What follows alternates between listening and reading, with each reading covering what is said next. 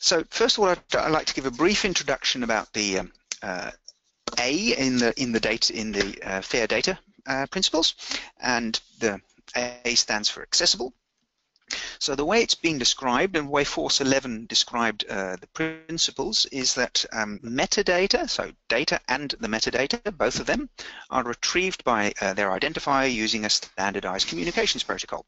So when retrieved by their identifier, that's the identifier we talked about last week, so that can be a DOI, a handle, a Perl, something that's persistent.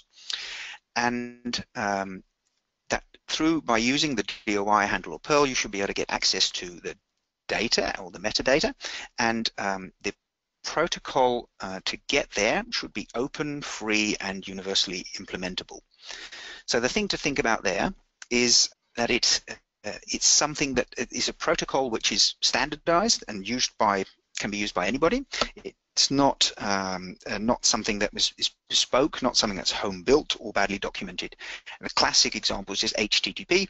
That's the very normal way of using through internet accessing materials and accessing data. It should not require some specialized, expensive software.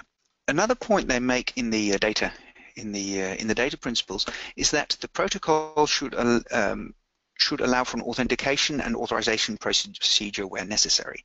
So this is a common misunderstanding, is that when people read accessible, they think, oh, that means I have to make my data open. If you actually read the FAIR data principles, that's not what they're saying. What they're saying is accessible does not actually have to be open or free, but you are expected to give exact conditions under which the data are accessible. So even heavily protected and private data can be made fair. If you implement it properly, implement the FAIR data principles properly, then a human being can see that the data is maybe not openly available, but then what steps they need to take to get access to the data. And because in the FAIR data principles they also talk about machine access to data. If a machine goes hunting around and looking for the data, the machine should be able to recognize that the data is not open and what steps need to be taken to actually get to the data. I'll talk about that a little further.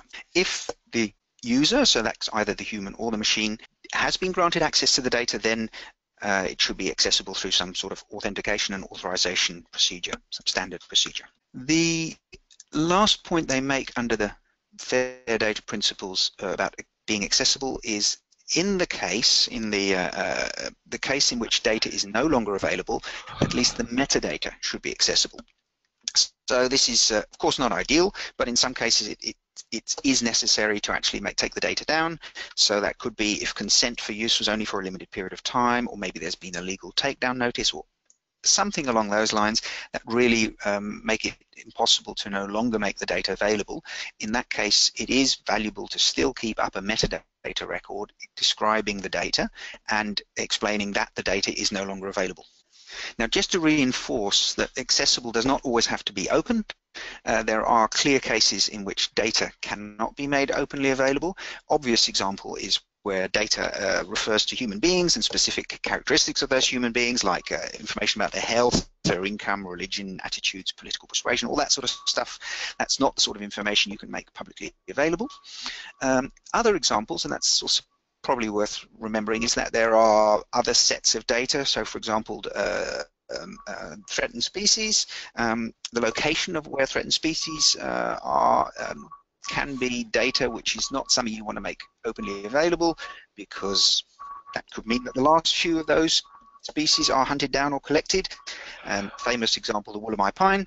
The location of that of those specific species need to be protected. So finally, another example where data cannot always be made openly available is where there are commercial interests in the data, and maybe the metadata can be shared, but the data itself is sensitive. Well, there are commercial interests around that, and in that case, it would not be appropriate for that to be made openly available. When considering making data accessible, we do argue to make it as accessible as possible and as openly available as possible. Possible angle there is just to provide the metadata as a starting point. If the rest cannot be made available, at least the metadata. Slightly More useful perhaps is making it available through mediated access, and in that case it's valuable to be clear about how the user can actually get access, and that can be through by providing an email address, name, telephone number, and if, for example, the user has to go through an ethics procedure to get access to the data, then clearly describe that ethics procedure and what sort of information is required to apply for that to apply for that ethics procedure. So I was talking about the mediated access and about providing information about who to contact if you want to get access to the data. One thing to keep in mind there is if you list a person or a person within the organization, have a think about whether that person's ever going to leave, if that's a researcher, if they're going to another organization, have a fallback, have some sort of mechanism to make sure that, or maybe a more general email address, so that when that data custodian leaves, somebody else can at least answer the question and grant access to the data. Another possible angle in making data accessible is creating a de-identified version of the data and making that public as long as it's properly de-identified, and that can be useful for certain data users, at least have a better view what's in the data set, and for some purposes a de-identified version can be enough.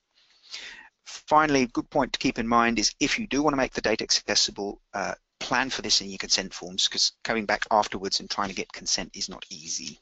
Another angle worth keeping in mind, and that's something I've invited Jingbo to talk about more, is making data accessible can be through various routes and various protocols, and in some cases it doesn't make sense to have a large data set available through download. In some cases it can make much more sense to actually have services over the data which allow the users to interrogate parts of the data, pull in parts of the data that are much more specific and answer their requests, and that can be for a human being, but especially for a machine that can be extremely useful. So one thing to keep in mind there, you need some sort of community agreed standards around that.